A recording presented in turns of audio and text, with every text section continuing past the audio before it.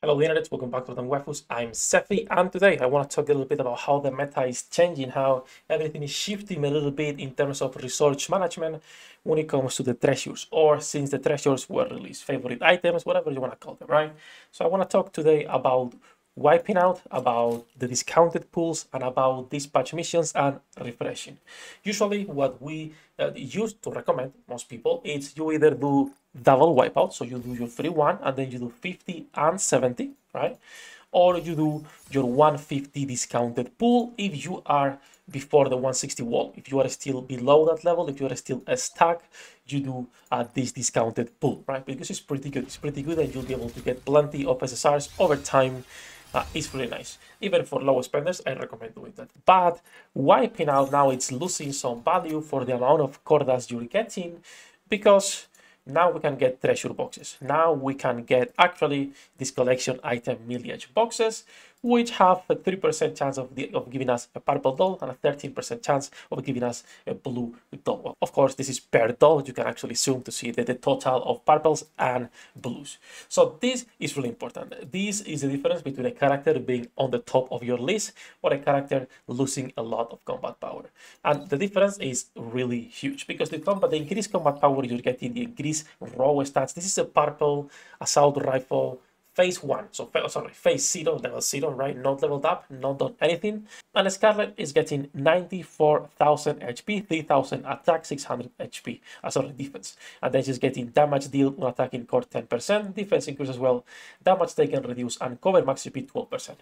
This is important. And this is important for everything. It doesn't matter if it's PvP, it doesn't matter if it's going to be solo raids, union raids, long term. The difference between the people who are actually giving or getting better scores is who has more meta units invested with those treasures. So I will say, stop wiping out. If you're a free-to-play player, if you're a light spender, stop wiping out, because now it's better that you actually refresh your dispatch missions. Now, Wells, since day one, have been doing this. They refresh until they get perfect core dust in here. They go one by one and they refresh and they get core dust. Now this is changing. So what do you want to do? First of all, your favorite item, you want to dispatch this one. Now, important, of course, you want your collection item millage boxes. 100% dispatch this one.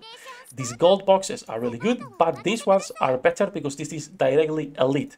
So I will say you can go for both. The ones that are going to give you a random one, even though it's only a 10%. A 10% is a pretty good chance. We're gambling addicts, okay? We're gambling addicts. So I will say golden boxes, always get. And that's it. You want to stop. You don't care about the blue ones right now. You also want to go, of course, for your gems, because this means you are reimbursing some of this cost, right? If refreshing costs me, let's say, 50 gems, right? And I'm getting back in here 75, then this is pretty good. This is pretty good. So as you can see, I am left with only these missions right here. What you want to do is do a refresh for 50 gems. And we got pretty unlucky when it comes to at least getting that. So what I will do now is go for my core dust, go for my 15 gems, so again, get some back. And I would only recommend doing this twice. I would not recommend doing this 3, 4, 5, 6, 7 times, because this gets expensive really quickly if you're doing it every day. For Wells, again, they're gonna be doing this, but for most of you, I would recommend only twice. If you get unlucky on the second time, then you can probably stop. We got lucky this time, so we can just do this. After you do this, you cannot get more. Even if you were to refresh more, and I'm going to refresh once more so you guys can see this, you will not be able to get more. Your slots are decided by this icon here. So per day, you will get your favorite, and then you can get up to 4 items.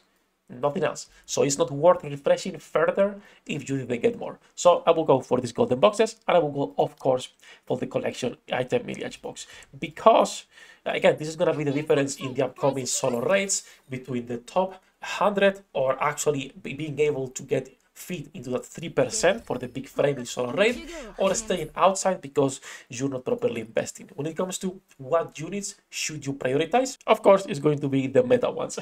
When we talk about meta, first your DPS units, then your supports, right? So first you're going to go for Scarlet Black Shadow, Alice, Red Hood, Maxwell, Scarlet, Dorothy, Ludmilla, 2V if you want to put 2V, even though not nowadays, but all of your DPSs first, and then you can go for your supports. When it comes to maintaining items, you should also start first with the DPSs.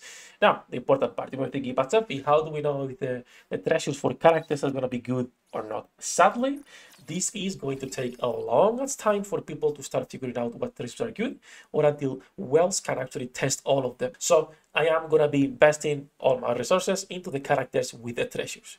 It's kind of fucking up or breaking my account, but let's be honest, let's be real for a second here, all right?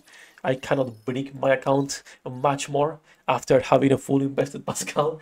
I cannot break my account much more after you guys made me also invest in Grow.